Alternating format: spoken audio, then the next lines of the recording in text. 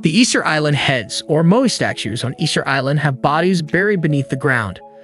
Most people are unaware that these iconic statues have hidden secrets.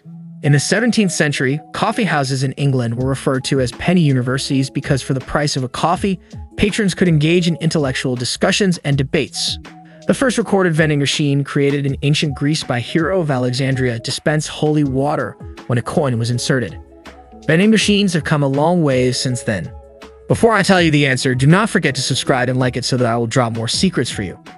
The Great Fire of London in 1666, which devastated the city, reportedly started in a bakery on Pudding Lane.